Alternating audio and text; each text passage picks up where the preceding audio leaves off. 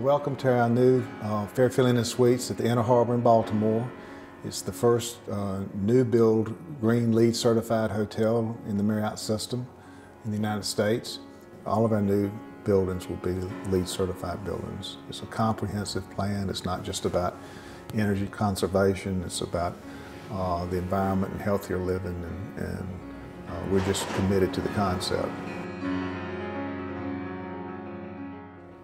We started looking for a site in 2005 in Baltimore in the downtown area, and in about the fall or November, December 2006, we located this site.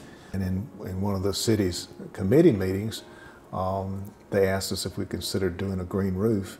And at that point in time, I had heard of a green roof, but had no idea what it was. And nobody on my team knew much about it or what it was going to cost. And we reached agreement with them that we would put it on the one-story part of our building so that if we did have any problems with it, it wouldn't be as impactful as if we put it on the 5th floor of our building. And once I committed to do that, that was really the inspiration to look further into what we could do to make the whole building and the whole development as sustainable and green as it possibly could be.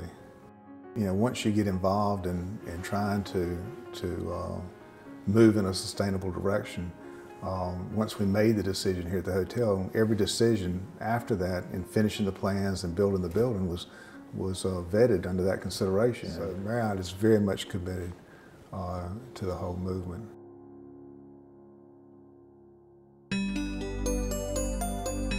We were the first new construction hotel to open. They now have about 30 in the pipeline that are moving through design and construction toward LEED certification.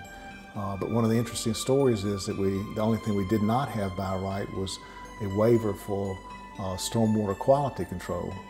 There's a grain silo that was operational and part of the Baltimore Brewing Company. It was at the entrance to the Baltimore Brewing Company when it was open for business, and it actually stored the grain they used for brewing the beer. We wanted to use it and not waste it, reclaim it, put it back to use. And so we piped water from the roof on the fifth story of the building and store it inside the brewing tank, and then have a pump, and we use it for irrigation for our whole courtyard area and our whole front entrance area. We've done some calculations just on this one property with 154 rooms. We feel like we have the opportunity to touch and impact and educate over 60,000 people a year. And so if we can just help change the lifestyle of a few people, it can make a big difference.